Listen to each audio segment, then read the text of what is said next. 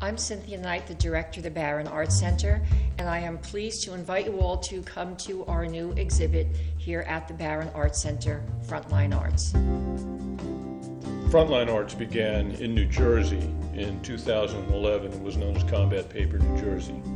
Combat paper is made from U.S. military uniforms, and that in itself, for those of us who are veterans, carries a tremendous emotional impact.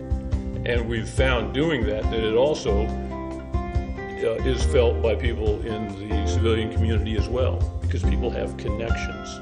The first time I held that paper in my hands, I immediately grasped the emotional intensity.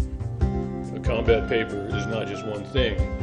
We've made commonly desert tan, camouflage tan paper, green paper from Vietnam-era woodland camouflage.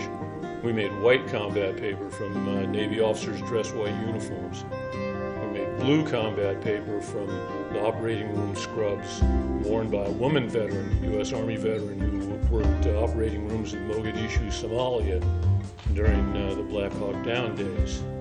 So combat paper can look a lot of different ways, and it tells a lot of different stories. We've been lucky to be noticed, first of all, by a lot of really cool art venues. They got it when they saw what we were doing.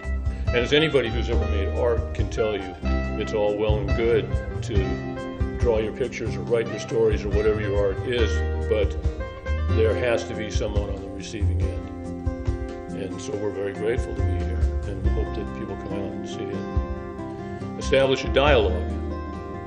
Find that we open a door to communication, because many an American, whether they know it or not, they have the stories inside of them too. And we're here to tell ours and to listen to yours.